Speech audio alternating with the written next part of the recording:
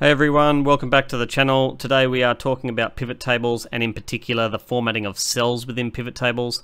There's a very frustrating thing when you change the formatting of cells, say to currency, and then you make any changes to the pivot table, that currency disappears or that formatting changes. Really frustrating, but a really easy fix. So let's get started, and if you like what you see, please click that like button or subscribe to the channel. It'll be really handy. So very simply, we've got the data table here, the pivot table based from our motor vehicles sales set.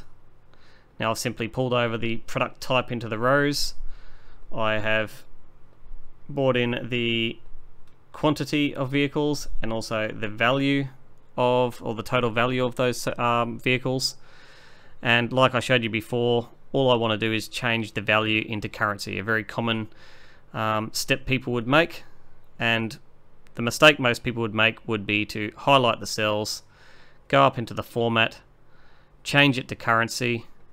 It looks great to start with, but as soon as you make any changes to this pivot table, for example, taking out the product type and bringing in the color, that currency has disappeared.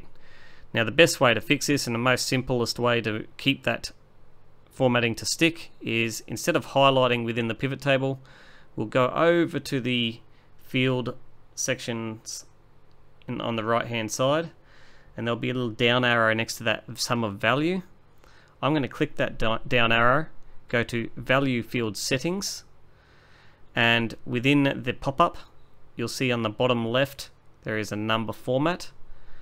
You'll click that and you'll change it to whatever you like. In this instance we'll change it to a currency. We'll take out some decimal points, press OK, and press OK again. And just like before, we've got the currency for the value and the quantity stays the same. However, in this instance it doesn't matter what you do to the pivot table. Drag in product, take out color, the value stays the same with the currency and the dollar sign. Take out product, add in full name, and again that's the name of the salesperson, and it stayed the same with the value with the currency. Hope that helps. Hope it's not too frustrating anymore. Please subscribe. See you next time.